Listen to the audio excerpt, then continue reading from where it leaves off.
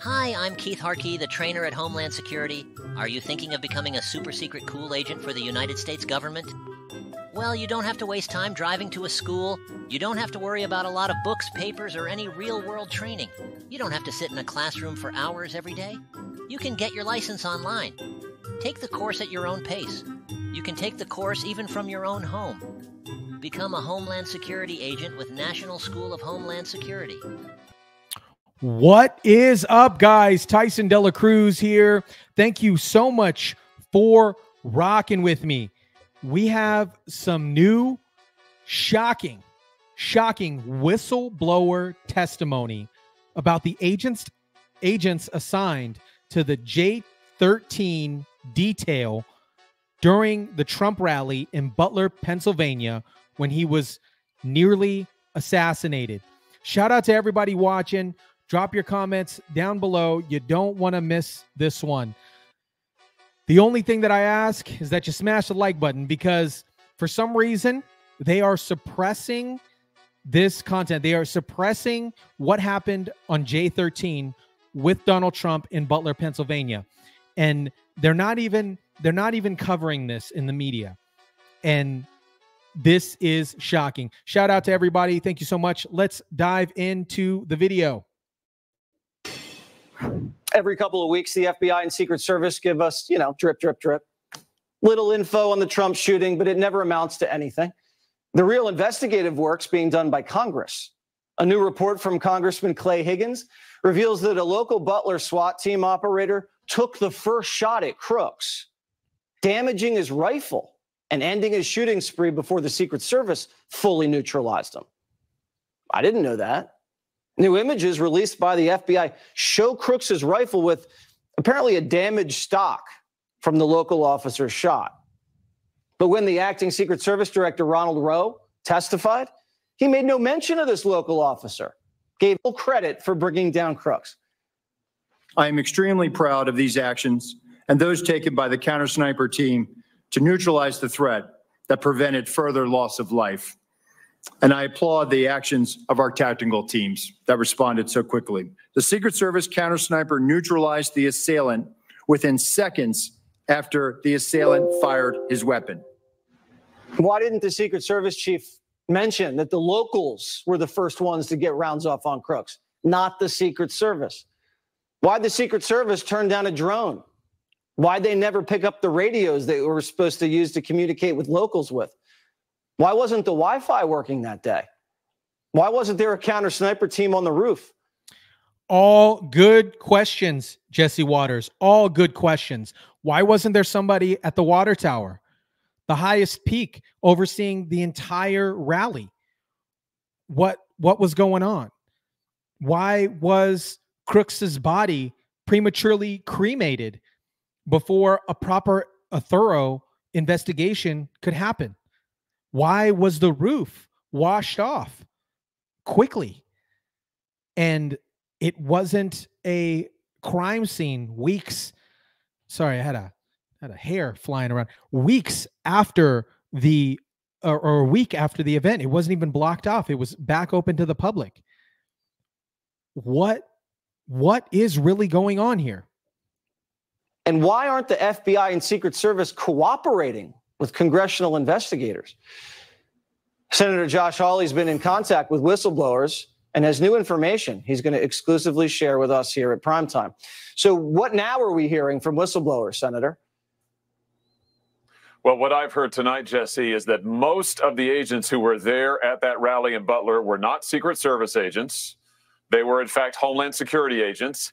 And get this, most of those Homeland Security agents, the only training that they received was an online webinar, a 2-hour online webinar. And I'm told that about half the time, the sound to the webinar didn't even work. So think about this.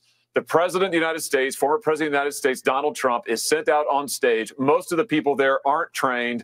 They're not qualified. They only got a webinar training, and even that didn't work. It is absolutely outrageous. You're saying, and if we're to believe that there's this big Iranian threat, that this is coming down the pike and they had to beef up security, their idea of beefing up security was not putting more Secret Service agents and counter snipers, was just throwing in a bunch of guys that have never done this before from Homeland Security and sending them into some Zoom training that didn't work?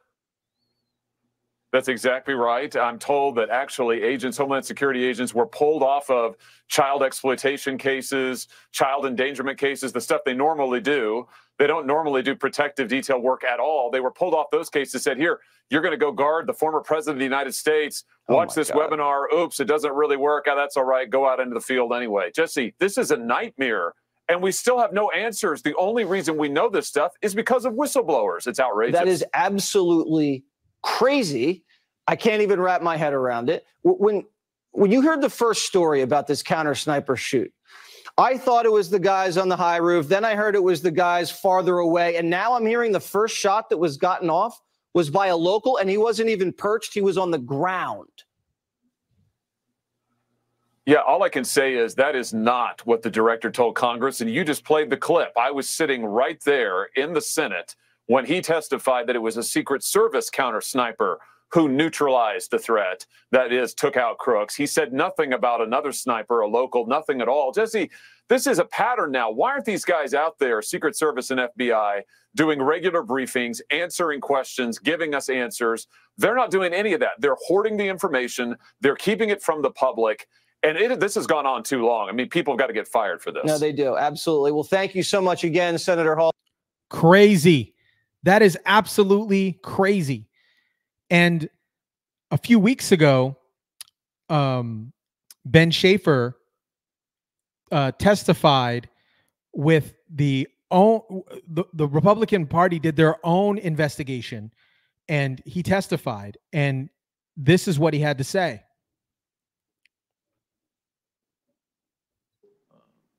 Operators. They were, yes. And what was the form of the communication? The form implements offers and fail-proof way to communicate because of the level of importance that's needed. Did you did secret? Let's put it this way: were radios and communication implements offered to Secret Service by the local operators? They were, yes. And what was the form of the communication? The form of communication would be some type of encrypted law enforcement style radio. And do you know, did the Secret Service avail themselves of that? Did they obtain those radios? I believe they were offered, but I do not believe they were taken. This is ridiculous, guys. The Secret Service did not take encrypted radios. They didn't even show up to the briefing prior to the Butler rally. And former director Don Cheadle said that, yeah, we had a briefing, but here's the thing. They didn't show up. They didn't show up. No Secret Service agents showed up. This is a mess. And nobody's talking about this anymore. And it's ridiculous.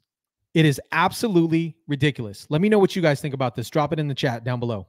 So they did not utilize the preferred mechanisms of communication that was offered to them. That's correct. Let's talk timeline for a second. So if we look at this timeline, it indicates to us, I'll go 5:10. At 5:10 p.m., the shooter is identified as a suspicious person near the AGR building. Does that sound right to what you're understanding of the timeline? Yes, sir. And so at least some point, somebody had seen him by 5:10 p.m. That's an hour before the shooting. They adjudicated he was suspicious. And in testimony before the committees of Congress, they indicated to us that, when I say they, I'm talking Cheadle, Rowe, and Ray, the directors and interim directors of Secret Service and FBI.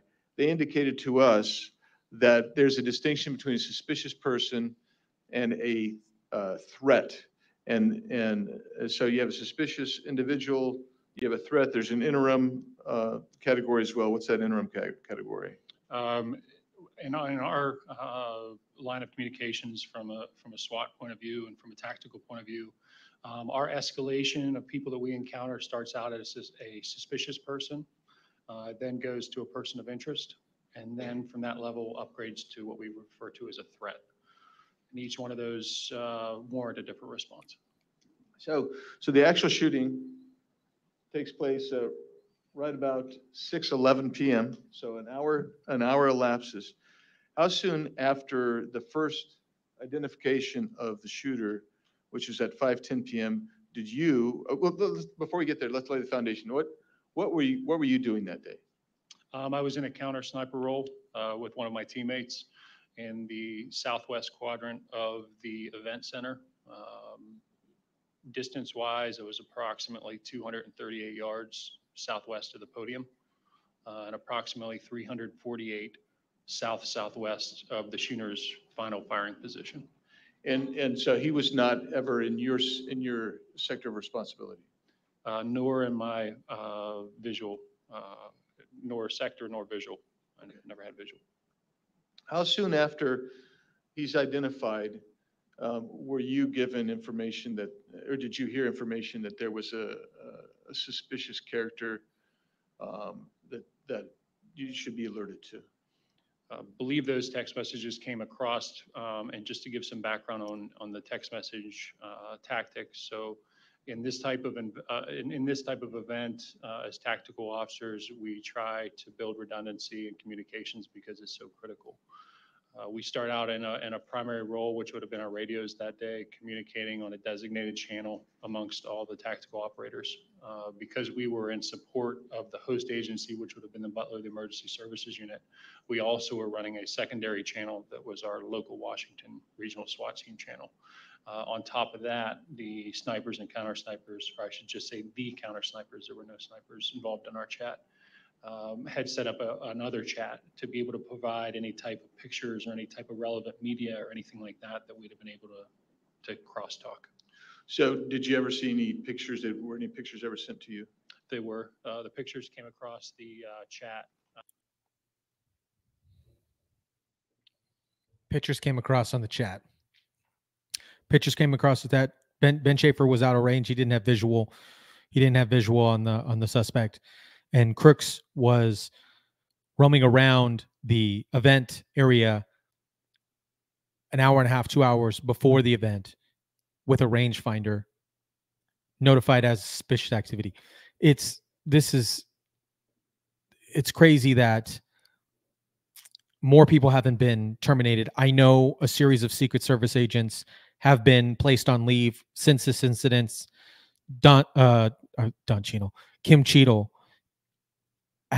did resign. She needs to be reprimanded for the failure in this. Me personally, I feel. Dan Bongino, shout out to Dan Bongino, had opening statements regarding this Republican forum of the examination for the examination of the assassination attempt on Donald Trump for the Butler rally. And here's what he had to say.